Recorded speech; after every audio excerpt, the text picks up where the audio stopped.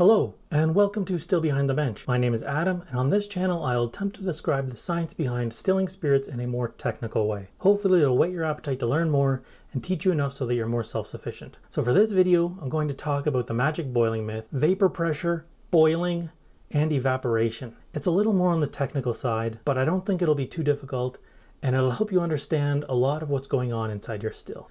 So let's get started. So there are some things I need to explain before I get to the point of this video, the magic boiling myth. The actual myth part is pretty short compared to the rest of what I'll explain.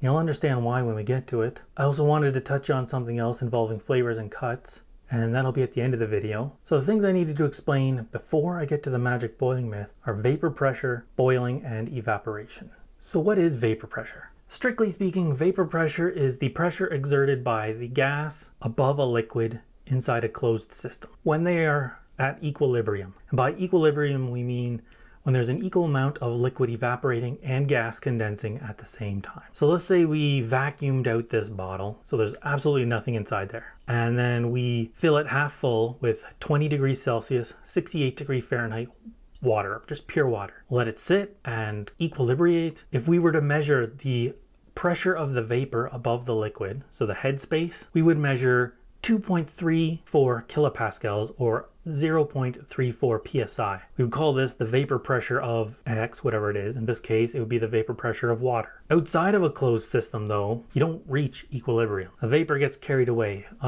Maybe the liquid and the vapor are warmer than the atmospheric temperature, so it'll move out because it's less dense. Maybe just simple Brownian motion will carry it away. Regardless, the vapor pressure in an open system still plays a role in that the upward vapor pressure of the vapor just at the surface of the liquid is counteracting the downward pressure of the atmosphere. So instead of molecules coming off the surface and just bouncing into the walls of the enclosed vessel, it'll be literally bumping into the downward moving or the downward pushing gases in the atmosphere. So we still use the term to denote the pressure exerted by the vapor above the liquid as if it was in a closed system, because it's also an indicator of volatility and boiling point. At a given temperature, let's say, again, 20 degrees Celsius, 68 degrees Fahrenheit, a compound with a higher vapor pressure will have more molecules in the gas phase above the liquid. An example, we have vapor pressure of water here in blue, 2.34 kilopascals or 0.34 psi. In the purple here is acetone, 24.57 kilopascals or 3.56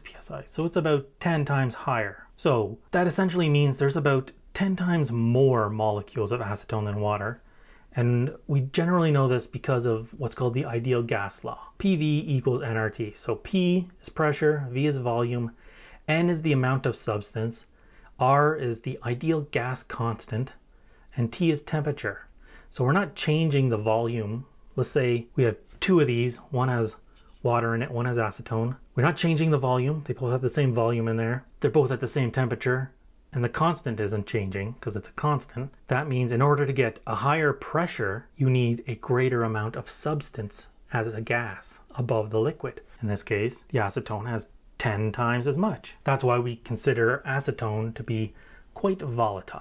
So that's essentially what vapor pressure is. So now we can talk about the property called boiling or boiling point, and I'm going to be talking about it as if it's in an open system. Okay, so boiling, probably know a bit about it. It's a phase change from liquid to gas. Water boils at 100 degrees Celsius or 212 degrees Fahrenheit. What you may not know is that boiling happens when there's enough kinetic energy in the molecules of the liquid that they can spread out and become a gas. Bubbles will form and they'll float to the top because they are less dense than the liquid. When the bubbles hit the surface, they pop and the vapor escapes the liquid. So the temperature at which this happens, the boiling point temperature, is the temperature at which the vapor pressure of that compound is slightly higher than local atmospheric pressure. I say local atmospheric pressure because if you change the atmospheric pressure, the boiling point temperature also changes, because that atmospheric pressure is either increasing its force downwards on the vapor and liquid, or it's decreasing that force. So where I live, around 1,200 meters or 4,000 feet elevation above sea level, the boiling point temperature is 96 degrees Celsius or 205 degrees Fahrenheit. So when I put a pot on the stove to make some pasta, this is the temperature at which it boils. This is because the atmospheric pressure way up here is 87.5 kilopascals or 12.7 psi. So that means When the water reaches the temperature of 96 degrees Celsius, 205 degrees Fahrenheit, its vapor pressure is slightly above that 87.6 kilopascals, and it's at 87.7 kilopascals or 12.72 psi. So it's a relatively tiny increase, but it's enough that the water can start boiling. Those of you at sea level, where the atmospheric pressure is 101.3 kilopascals or 14.7 psi, when the water reaches 96 degrees Celsius, 205 degrees Fahrenheit, it's only at 87.7 kilopascals or 12.72 psi. That's not enough to overcome the pressure of the atmosphere. But when you continue to add heat energy, which is adding more kinetic energy to the molecules, when you get to 100 degrees Celsius, the vapor pressure of the water is now 101.4 kilopascals, 14.71 psi. So now it's higher than atmospheric, and now it can start to boil and release that vapor in mass amount. And the boiling technically happens all throughout the bulk of the liquid and not just on the surfaces. Okay, so we've talked about vapor pressure and boiling. Now we can talk about a simpler concept, evaporation. Evaporation is a surface phenomenon. And by that it means it only happens at the gas-liquid interface, the surface of the liquid. This happens at any and all temperatures where the gas is a gas and the liquid's a liquid.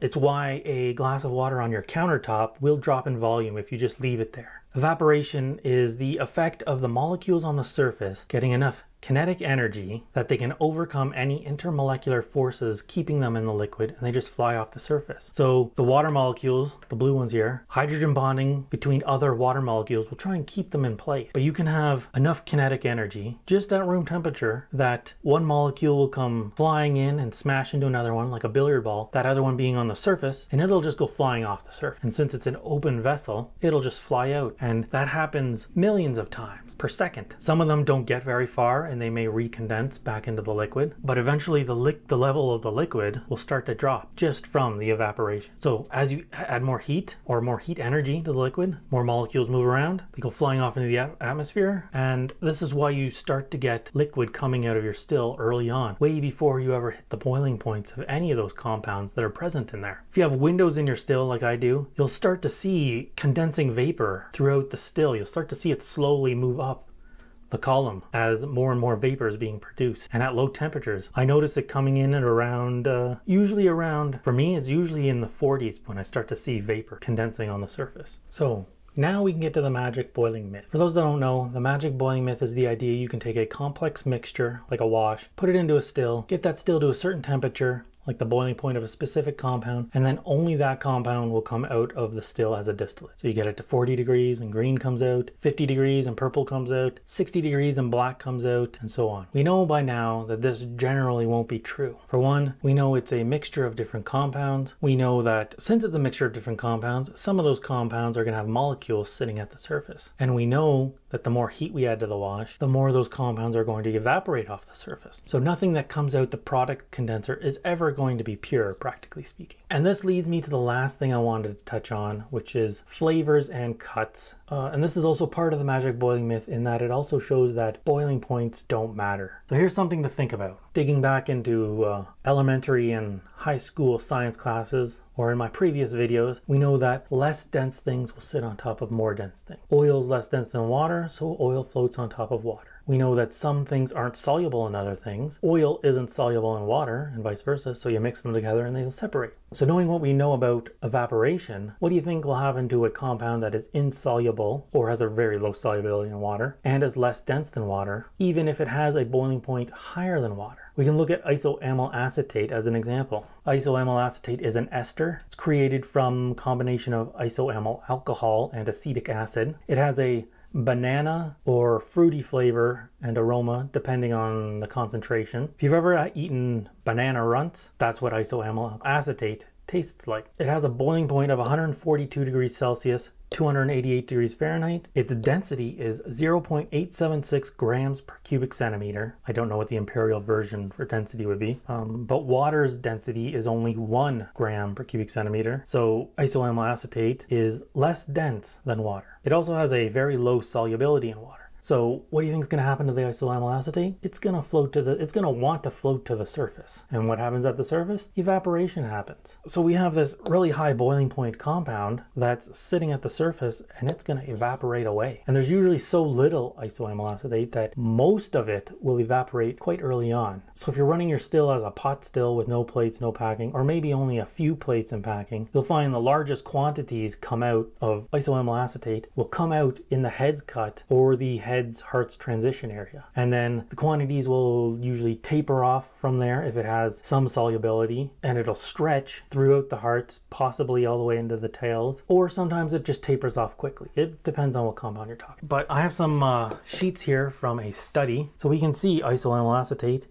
So this is a 350 liter distillation they did here. They took 12 cuts and then they tested each cut for chemical composition. So for the first 3 cuts, which would be the heads and the heads to hearts transition, there was 41 milligrams per liter. Then in the next 5 cuts, there was 18 milligrams per liter. And then in the last cut, there was the last 3 cuts, I should say, the tail section and the hearts to tails transition, there was 1.25 milligrams per liter. So that's a pretty significant drop off after that transition. And at least with isoamyl acetate, since it's slightly, or very slightly I should say, soluble in water and in ethanol, it's actually quite soluble in ethanol. That's the reason why it's being stretched out, because the ethanol and the water in the wash are trying to hold on to it. The opposite of these types of compounds would be something that's more dense, and then it's either very soluble or slightly soluble, and it would want to stick around in the wash or stick around at the bottom of the wash. But they're there, and they're usually the heavy, oily compounds that you find in the tails. But generally speaking, you can look at a specific compound's solubility and density, and it can give you a good idea where in the 3 main cuts the majority of that compound should and might show up. All right, and that's it for this video on boiling, evaporation, vapor pressure, and the magic boiling myth. Before I sign off, I'd also like to mention running this channel gets expensive, and I don't want to run ads, so I'm going to be setting up a Patreon. It's not ready yet, but I currently do have a PayPal donation link you can use if you would like to donate. You don't have to. The link will be in the description, and then hopefully sometime this week I will have a Patreon set up, and if you want to donate money to the channel and maybe receive some extra benefits, you can go that route as well. So I hope you learned something. Please click like and subscribe if you want to see more, and have a great week.